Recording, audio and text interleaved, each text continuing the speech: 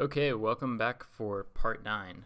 So in this part of the video series, what we're going to do is work on the React router part. So what that means is I need to add navigation to this system here.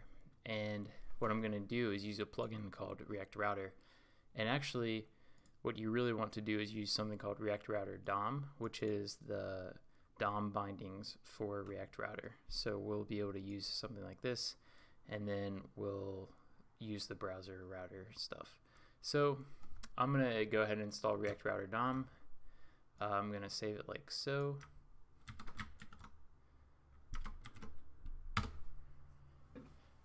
And while that's loading, I will take you to the docs page, and that is it's under React Trading, React Router, and then under the package React Router DOM, there's Docs, Guides, Quick Start. Quick Start is where we really want to take a look at this stuff.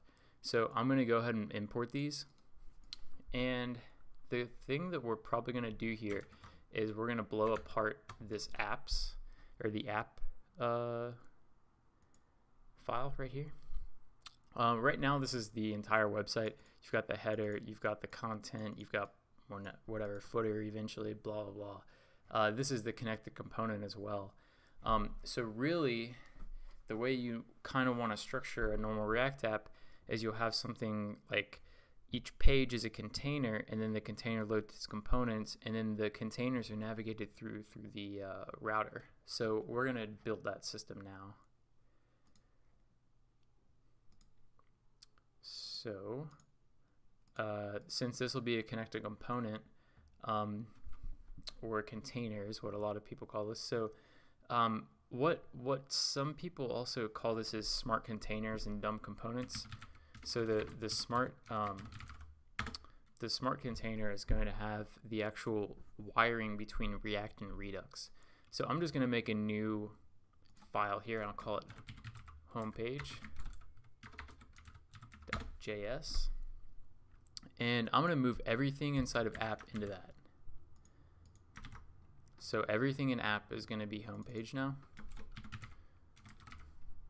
and this class name is going to be homepage.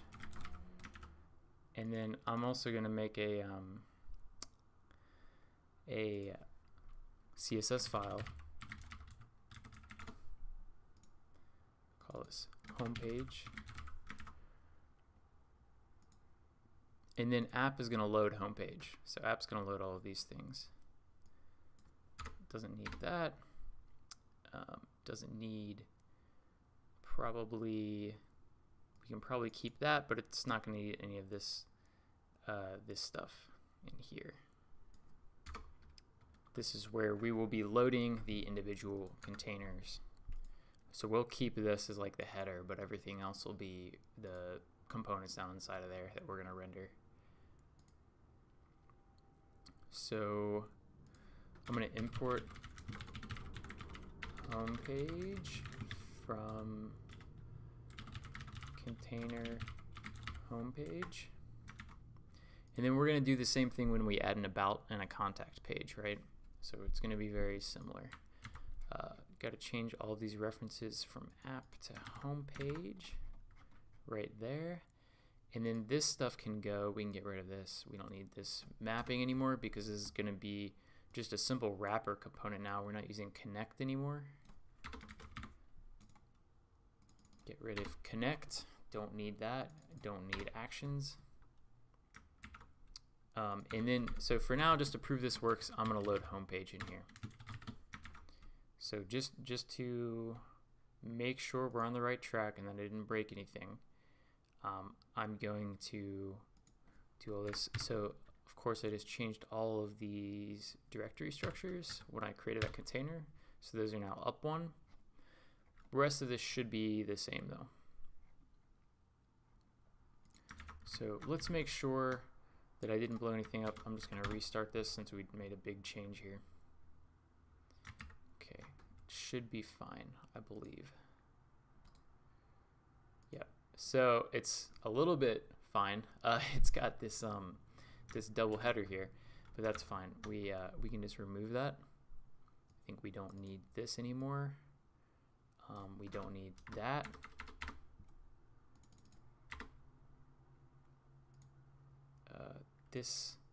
There was some CSS in here that had very little to do with the app and more to do with this specific stuff.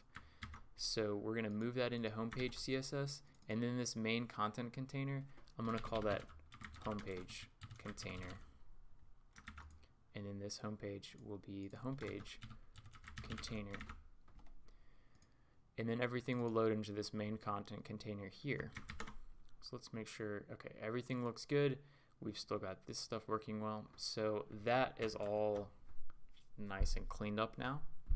And the next thing I'm going to do is create another component in here, and I'm going to call it about page. So we'll create a new file. I'll call it about. And this is going to be very simple. It's just going to be const about. It's not even going to have any props. It's just going to be a very simple component, although this is where you would create a connected component if you were going to. You'd have all of these containers be connected component. It just so happens though that for this simple about page, about fpd build calc h2 blah blah, and then I'm gonna just export default about. Okay, nothing bad happened. We do need to load React, so every time you make a new file here that's using React, you need to load React into the context. I think that'll be about it. I'll just make a class name on here and I'll call this, you know, about container. App CSS we can save. I just removed some stuff. So that should all be good.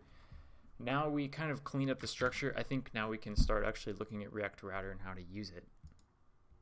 So again, I had that React Router quick start guide. So we're gonna take a look here at the at this import statement. Did I get those? No, I did not. Let me grab these. So there we go. React Router DOM is now available. So let's kind of deconstruct what they're doing here. Loading in the browser router, a route, and a link, and that's all from this React Router. And now I've kind of got my pages as home, about, and topics. So this basic example is what's actually getting exported in here. So that's going to be the whole app, I'm guessing. And then you have a router. The router has these links, and then you have the routes that link to a component. So when you click one of these routes, these links are going to correspond to this route. So this link to is what the path is going to correspond to here. And then the component that will be loaded is here. So hopefully that makes sense. Now the thing that I want to show here is inside of this topic here, we're actually loading routes also, topics, and that's kind of like a matcher that's loading topics based on a match. So that's a little bit more complicated, but we're going to build something even way simpler than that. So let's go back and let's create a router here. Let's just start with creating a router. So I'll put this router, and we're gonna have home and we're gonna have about. That's all there's gonna be. And then I will import about.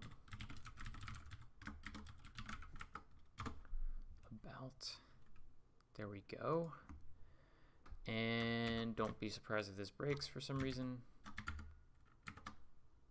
There we go. Home is not defined. All right. That's because it's called homepage, not camel cased. There we go. And I'm going to take a look in here and look at about. All right, so it looks like it worked. Now let's make sure our state is preserved just in case there was some funkiness there. So now I've added 3 products or 4 products. And if I switch to about and come back, my state should be preserved, and it is. So there is our router, and here are our links. What I'm gonna do is I'm going to make the router wrap the entire app here, like so. And then I'm gonna move these links up into here, into the header. And let's just make sure I didn't screw anything up. Probably did, but oh well. Okay, and I think this app intro can go. That can be put into the home page or the about page or something. And then I think I need one more closing div here, and that HR can go. Okay. Router may only have one child element. Got it. Okay, so we have a problem. Let's go one level up. Put that whole thing in the router. Okay.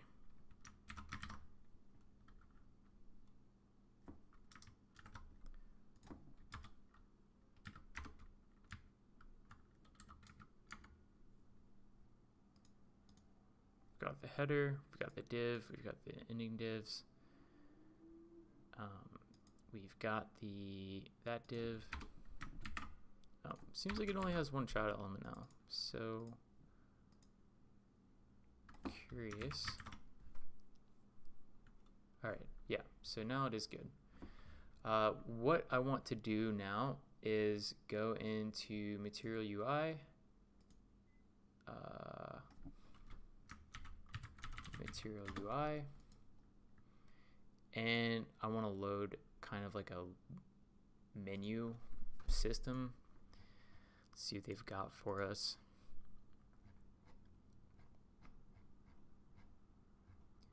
Let me see. Definitely there's toolbar. Toolbar is probably what we want to use. So I'll go ahead and grab this toolbar thing. It just looks a little bit complicated for what I want to do. What about snack bar? They have a lot of nice creative names here, but it makes it hard to figure out what they actually do. Yeah, I think we're gonna go with toolbar, maybe app bar. I guess we could go with app bar. This is probably not what we want.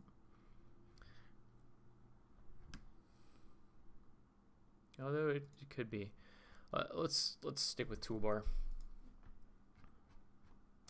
I'm gonna go ahead and just copy all this stuff. So it looks like I'm gonna need all of this stuff.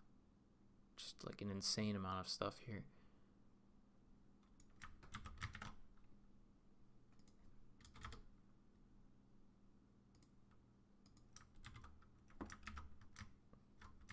Let me make sure that, okay, it compiled still, so that's good.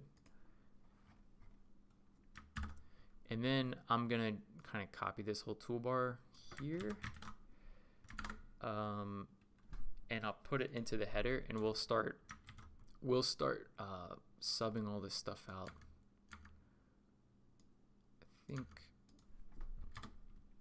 I think we don't want any drop down. I don't care about any drop down.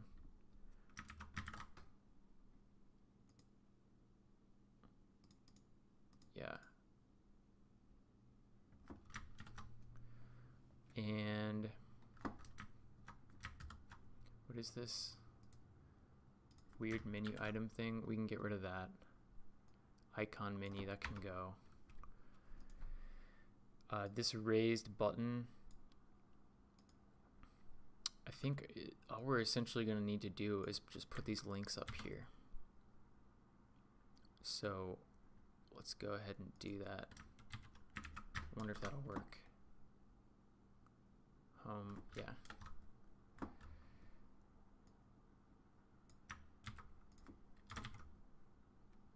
and then we'll put about up there.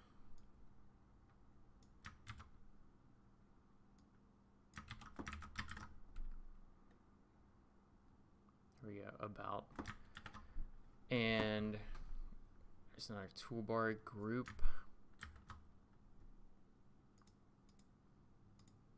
Yeah. So that's probably good right there. Get rid of this stuff. And maybe I can put all of this stuff into the toolbar group, so there's more space for the build calculator.